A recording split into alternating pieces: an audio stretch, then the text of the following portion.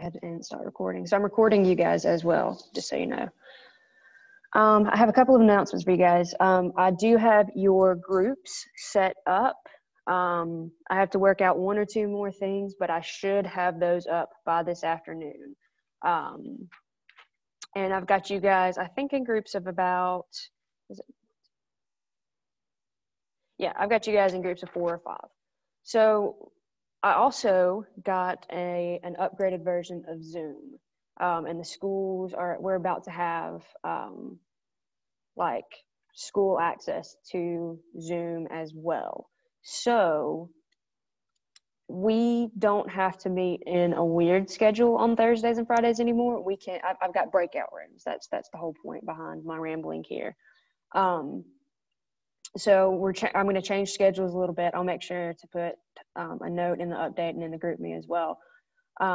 We are going to start meeting on Thursdays at normal time. So 10:20 on Tuesdays and Thursdays. I will put you guys in breakout rooms, and that's how you can do your group meetings. And that way, you guys don't have to be in charge of doing that. I can do it from here, and I can pop in and check on you guys throughout that period, throughout that 45-minute period. So that's good news, because that's going to be so much easier on you guys and probably on me as well. That's announcement number 1. I do want to go over one thing with you guys. And that is how to, I've had a lot of people have problems turning in items. So here's what we're going to do. I am going to come over here. I'm going to publish a Tuesday folder. And I'll publish Thursday's folder here in just a few minutes as well.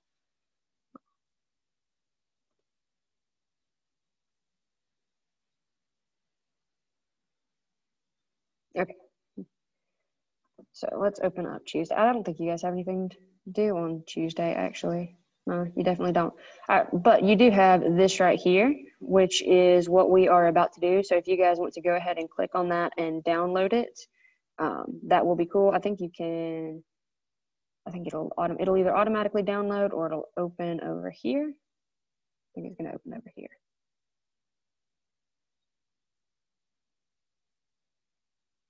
Yes, it is opening over here. Why is that so large? I don't want to get that big. So we're supposed to be doing this like right now? I would go ahead and do it. I don't know if you can edit it in this right here though. Let me see. Can we?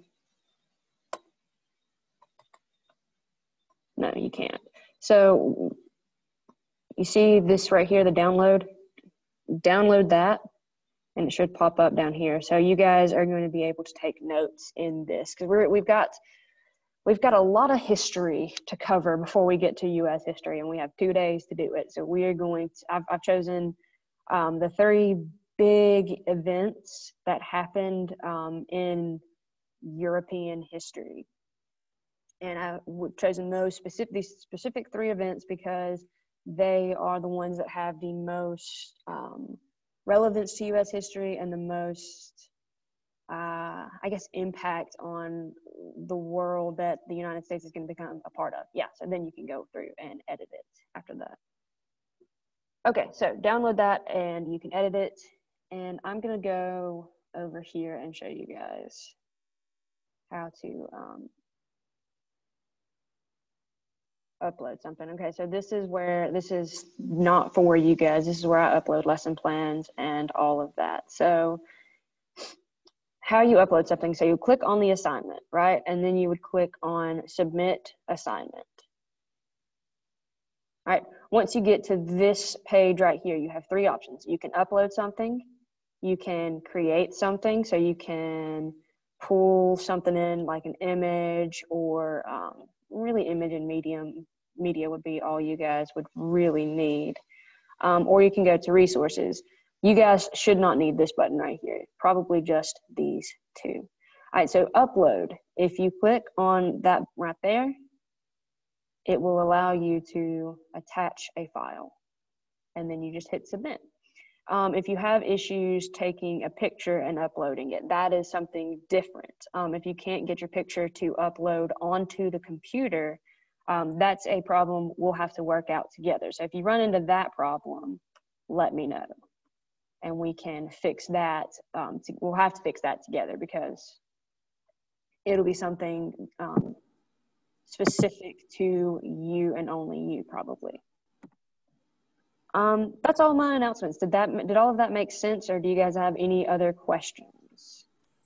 What are we supposed to do for the Tuesday folder? The thing that we download? Oh, okay. We're about to go through that right now. So just go to your Tuesday folder, download that PowerPoint, and we're about to go through it right now, unless somebody else has a question about the groups or how to turn something in. Mine's not a question, but Okay. in the week 2 folder under Monday, it doesn't show as a PowerPoint for me. It shows as a bunch of different squares that I can move. Oh, okay. So go to, do you see, is this the PowerPoint that we just downloaded? I don't have a way to download it. Okay, so have you got your Tuesday folder?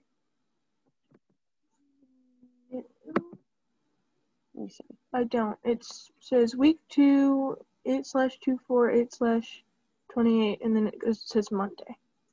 Huh, you can't, can anybody else not see Tuesday?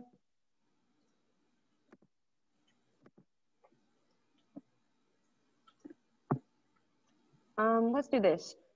Refresh your page, like your Schoology page.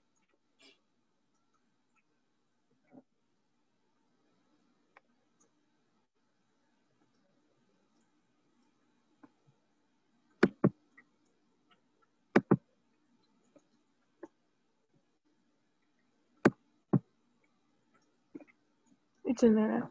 Thank you. Awesome. It's probably just because I'm telling y'all my internet's slow today. It is so much fun today. All right, let's get rid of that again. Okay, so you guys should have access to that PowerPoint. It looks like this. You guys are going to be going through this. I'll give you the information to put in these squares. My version is, quite, my version is complete. So what I would advise you guys to do, I'm going to go through this very quickly because we have a lot of information to cover and not a whole lot of time to do so. Like, we've got maybe 30 more minutes left. So I'm going to go through it very quickly, but this video is being recorded. This will be up for you guys on our YouTube channel and on Schoology here in, hopefully, well, I say here in this afternoon, but the internet is going slow. By some point this evening, this video with all of this information will be up on Schoology. So take notes while we go through to the best of your ability. And then if you don't get something, don't freak out because it's going to be here for you guys to come back to, okay? All right. So we're going to talk about the Renaissance and the Reformation. On Thursday, we're going to talk about the Crusades. Now, that's a little bit backwards because the Crusades actually led to the Renaissance and the Reformation. But I wanted to go through this with you guys. And then your Thursday thing it's group work. So it's easier to divide it that way, I guess. So just keep in mind, all of this is happening after the Crusades, so after what we'll talk about on Thursday. So starting off, these are some just important words, important vocabulary for you guys to know. Humanism is it's a philosophy that it was popularized during the Renaissance, and it celebrates like humanity. It celebrates humans as a people, their accomplishments, everything they've done. It's kind of this idea, you went from the Middle Ages where basically everything was just crap. There wasn't a high education standard. There weren't a lot of educated people. There was a lot of poverty, a lot of disease, a lot of corruption. And then you have the Crusades happen, and those kind of pull Europe out of the Dark Ages and into this renaissance of, it's this rebirth of ideas, this rebirth of culture, art, science, reading, history. And it's this idea that maybe life isn't as bleak. It doesn't have to be as bleak. You don't have to. So in the Middle Ages, you were living your life to get to heaven, and that was about it. That was all you had to look forward to, was I got to trudge through this life to get to heaven, because it's going to be better than this. Which, you know, Christianity, that's true and all of that. But this idea of humanism said, well, hold on, maybe it's not that bad. Maybe we can make something of ourselves here on earth, and we can do good here, and it can be okay here, and then we can get to heaven. So that's humanism, and that's the basic idea behind the entirety of the Renaissance. Secular just means it's something that's not religious. So school, you often hear, is secular. Government is supposed to be secular. It's this idea that the church does not control everything, and that was a big thing for the Renaissance because the Catholic Church had so much power at that point. A patron is, y'all know what Patreon is. A patron is somebody who supports somebody else. The arts, at this time it was paying artists like Da Vinci and Michelangelo, Donatello and Raphael, the other two Ninja Turtles. And those were just the big painters of the Renaissance. Mona Lisa, you should know who that is. Famous painting by Da Vinci. Perspective. So the idea of perspective in drawing came about during the Renaissance, and it was the idea of just putting depth into paintings and drawings. If I'll post up some pictures of pre-Renaissance art so you guys can see what that looks like, because it's extremely flat, and it's extremely I don't want to say not good, but it's very primitive. There we go. That's a good word. The Prince is a famous book by Machiavelli. It's about how to achieve and hold on to power. We won't go into that very deep. And then vernacular is just your everyday talk, how you talk. So the slang that we use and all of that, that's what vernacular is. All right. Italian Renaissance. Okay, so it took place in Italy. I'm going to try to get my annotations up. Yeah. Spotlight. All right, so the Renaissance takes place in Italy. It begins in the Italian peninsula. So Florence is going to be a big area. Where is my other big area? There is Florence, Republic of Genoa. There it is. That's going to be huge. Milan is going to have a lot of action in the Renaissance. And then Naples is going to see a lot as well. Sicily, of course, is going to be a huge area later on as we go. All right, so the Renaissance began in the city-states and the Italian peninsula. What was it? It's a flowering of art, writing, and culture that exploded in Italy and then spread throughout the rest of Europe. It'll end up in the German nations. It'll end up in the UK, what we consider the UK today, France, Spain. Everybody kind of goes through a Renaissance. When did it begin? Rebirth. That's what this is. It is a rebirth of all of these things. When was it? It began in the late 1400s and continued on to the next century, or for the next century. That's my mouse. There we go. Who was involved in it? Merchants in cities like Florence and Venice. Naples is another big one. They become patrons of the arts and as their wealth grew. So they began paying people to start painting and paying people to start creating art, writings, music, paintings, of course, but also they started doing sculptures and statues. The Sistine Chapels are going to be painted at this time. It's all funded by wealthy merchants, so people who were not patronizing, but patroning, there we go, other people. Why is it important, or why did it happen? Let's go to how first. So how did it happen? As wealth flowed into the Italian city-states, merchants had the money to spend on beautifying their homes and cities, and they became the patrons of the arts and paid artists to create works of art for them. Why it came about. So this is going to be after the Crusades. So the Crusades are fought over here. So you can't really get it. Here's the very, very edge of the Ottoman Empire, and it's going to go down into Jerusalem and the side of Africa, which would be down here. The Crusades go on through these areas because they were fighting Islamic groups, I guess you could say, because there were a couple of separate empires that they were fighting. They were fighting separate groups of Turks. So as they expanded out towards that, you see many trade routes that are going to be passed through and are going to start extending up into Italy and into Europe. So that's going to be places like the Silk Road, where they bought silk from China, the Golden Salt Trade, which is going to go through the Middle East over into Eastern Asia. And then it's going to bring wealth to the merchants and the city-states there. So they start gathering more and more goods, stuff like silk, stuff like gold, salt, tea. It's going to eventually be gunpowder. I don't want to buy it. I want my mom. What's up? Okay, sorry. All right. So that is what's going on. That's why all of this is happening. That's how it all happens. You guys should not have this slide. Let me make sure you don't have this slide. Right. Good. Go back. Where did you go?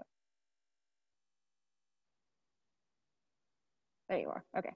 So y'all don't have this one. We're skipping it. You don't have the Sistine Chapels. All right. But I do want to show you. Sistine Chapel in the Vatican in Rome. This was painted by Michelangelo, however you want to say it. And he painted it because the Catholic Church asked him to. They gave him a commission to go in and paint the ceiling. All right, literary works of the Renaissance. This is going to be something that you do have. I want you guys to know these 4 works. All right, the Prince is going to be important not just for the Renaissance, but also it's going to be important as we start talking about the development of democracy and what it is. And we'll do a section on that next Tuesday and the different types of government before we jump into U.S. history, which will start on next Thursday. All right, so the Prince is important because it is it's a political writing. A treatise is it's a writing that was written in the Italian vernacular, so in Italian slang, and helped make that more common. It spoke openly about the need to hold onto power by a ruler through sometimes immoral means. So it's this idea that people in power sometimes do immoral acts, and sometimes they have to do immoral acts to stay in power. You see that in every single type of government in the world. You see it in democracy. You see it in socialism, communism, Marxism, which is communism and socialism. You see it in fascism, monarchies, oligarchies, theocracies. You see it in every possible government body. Don Quixote is it's basically a comedy, and it's really old comedy, but it's still I had to read it in college. And if you enjoy that kind of writing, it's very, very funny. If you don't enjoy it, it's not that. I guess it's a little bit. It's a difficult read. How about that? We'll go with that. In Praise of Folly is Christian humanist work. So this is an attack on superstition in European society, and it helped lead the way to the Protestant Reformation, which we'll talk about here in just a second. It's superstitions on what makes a witch, superstitions on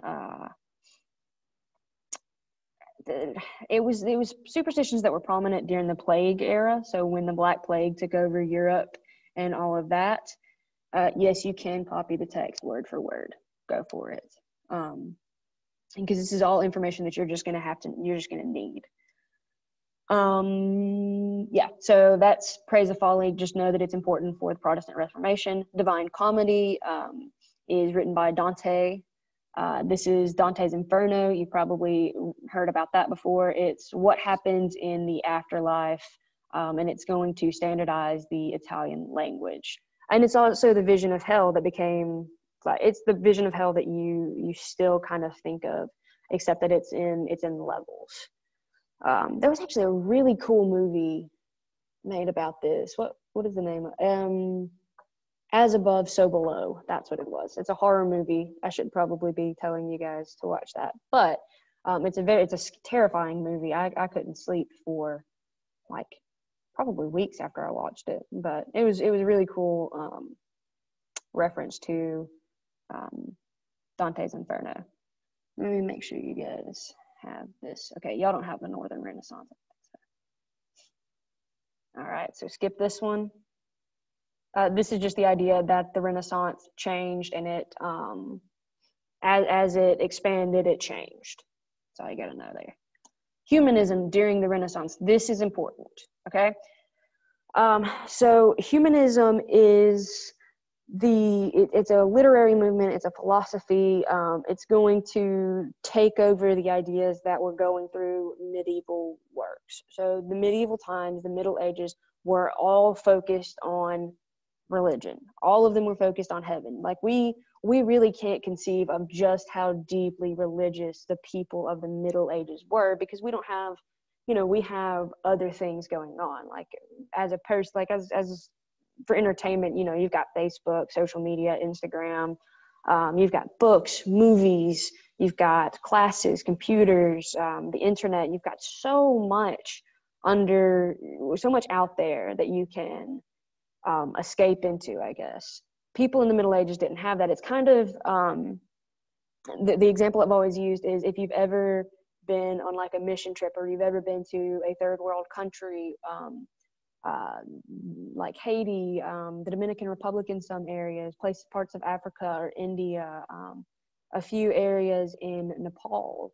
All of these places are very, very impoverished.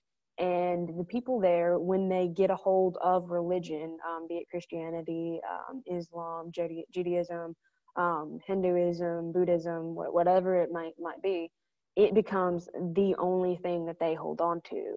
And like I've been to the Dominican Republic several times on mission trips, and it's very astonishing because we don't understand it, because we have so much else going on, and they don't. So that's kind of like what it was in the Middle Ages. It's this just hardcore religion. Humanism changed that. Humanism said we can be better. We want to have a better society. We want to live. We've got to live in this world. Let's make something of it. It thought that education, art, writings, critical thinking, those are important things. So things that we still hold on to today. And it's important to study the humanities. So it's important to study history. It's important to study poetry, philosophy, English, grammar, all of that. And that's really where our education systems are going to get kickstarted. It's Western culture, so it's westernized ideas and beliefs. Important people, we're not going to go over the important works at this time. You guys can copy that down. And writers and philosophers, Thomas More, who wrote about Utopia, which is a model society. And I think, I'm fairly certain Karl Marx used him as used his utopian idea for communism and for socialism. It's this idea that it's based on the inherent goodness of people. We've already talked about that, and we've already talked about Machiavelli. So just make sure you know these three people.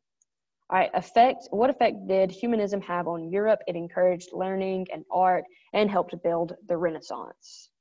Don't worry about this at all. So it's not supposed to be there. All right, we got 10 minutes. So we're going to go through the Protestant Reformation so fast. Okay, so Martin Luther, not Martin Luther King, the first Martin Luther, and his problems inside the church, okay? He was he's the one who, if you think about Protestant churches, if you think about Church of Christ, Baptist, well, obviously Protestant churches, but Baptist, Church of Christ, Church of God to an extent, Methodist, it would be in there. Those are probably the big ones. Non-denominational, those are Protestant, those are based on Martin Luther's ideas. So the church, the Catholic Church, was selling indulgences, which was then saying, hey, buy this piece of paper and it's going to get you into heaven. That doesn't work, according to Martin Luther. He posted 95 theses to the church door in Wittenberg, Germany, to begin the Protestant Reformation. So he had 95 problems with what the Catholic Church was doing. He did not have a problem with their belief in Jesus, the basic principles of Christianity. He just had problems with how they were trying to sell Christianity, if that makes sense. Effect on Europe, many people supported his ideas, and the printing press spread his Bible across Europe.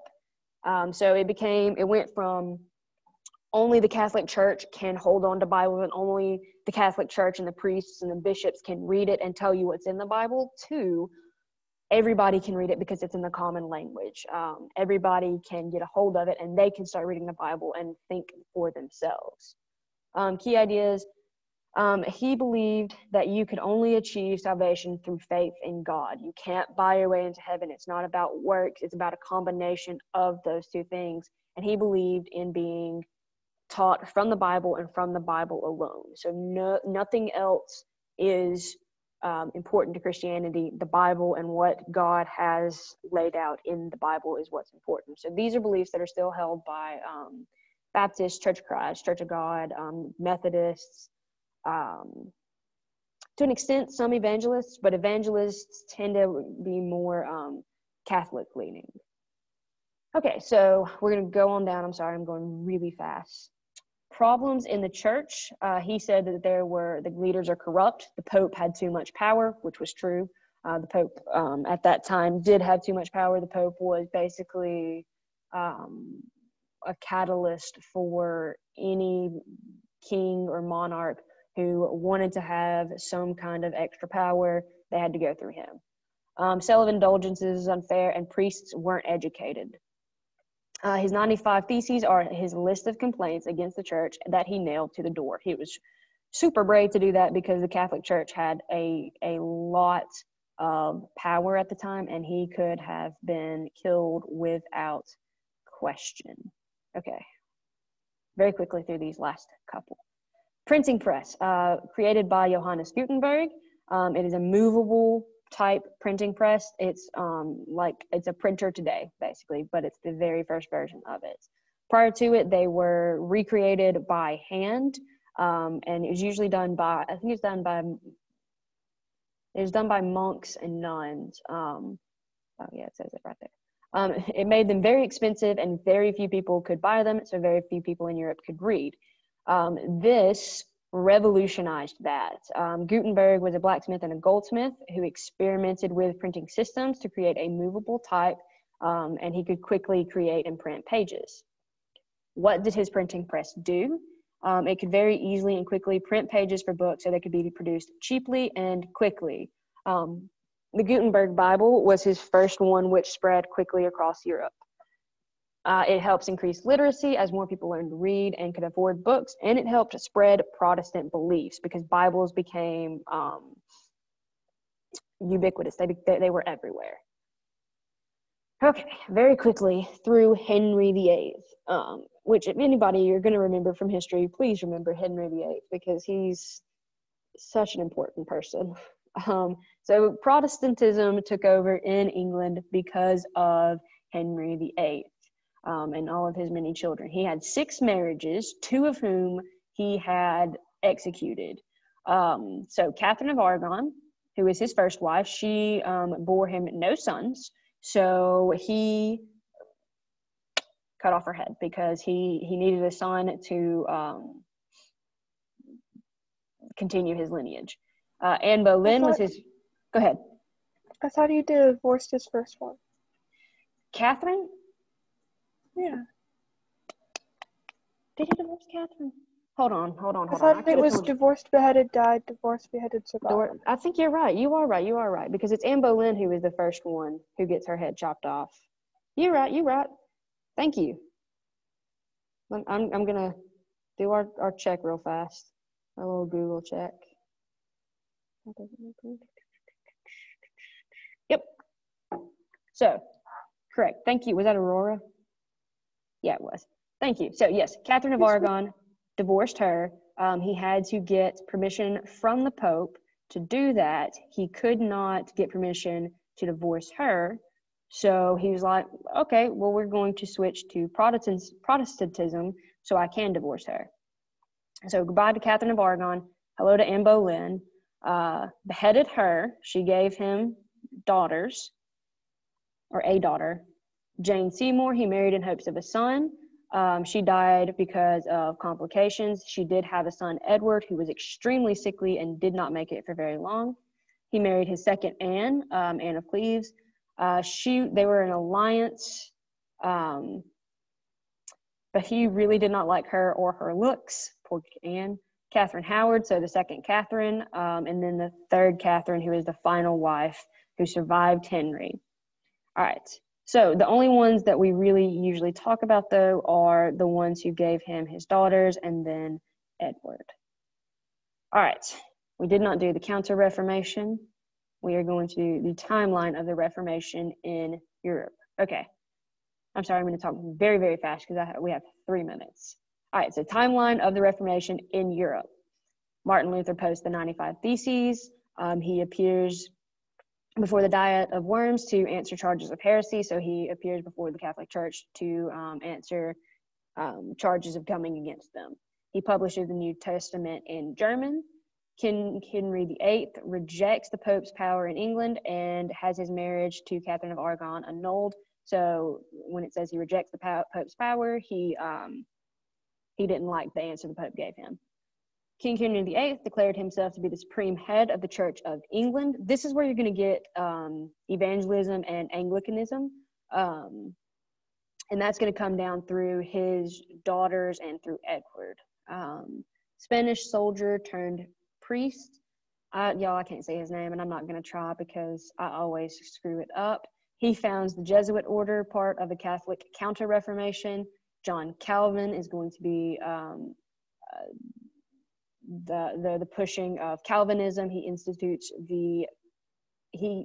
publishes the Institutes of the Christian Religion on Protestantism, and that's what Calvinism is going to stem from. The Council of Trent begins as part of the Catholic Church's Counter-Reformation, and then the Peace of Augsburg, which grants toleration to Lutherans in the Holy Roman Empire. Okay, I think you guys do have this last slide as well, don't you? Yes. We have pretty much talked about all of these. We've already talked about the 95 Theses. We've talked about indulgence. Predestination, this is a big part of Calvinism. It's the teaching that God already knows who's going to be saved and who's not going to be saved, and that you can't do anything about that. Talks about the printing press. The Anglican Church is going to be the new Church of England after Henry VIII broke from the Catholic Church. So he's going to be the one that says, okay, we're going Protestant and we're going to become the Anglican Church. What ended up happening with the Anglican Church is that it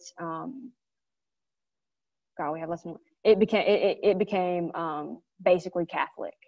Okay, I've got to stop because we have less than 1 minute. If you guys have questions, please shoot me a message through GroupMe, an email, or anything like that. I will make sure that this makes it onto Schoology this afternoon.